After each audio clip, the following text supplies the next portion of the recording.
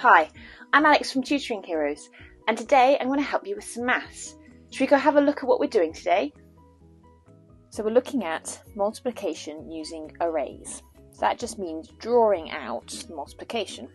So if you have a number like 6 multiplied by 3, it says start with the largest number, so that's going to be 6, and draw your first row.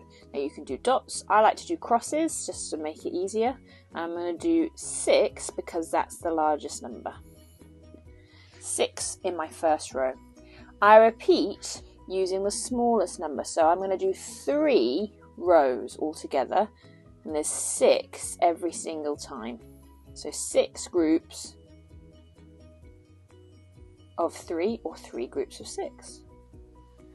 So I've got 3 groups of 6 here, or if I look at it this way, I've got 6 groups of 3. Then it says add up the total. So I can, when I've got 6 in this first row, and I carry on counting 7, 8, 9, 10, 11, 12, 13, 14, 15, 16, 17, 18.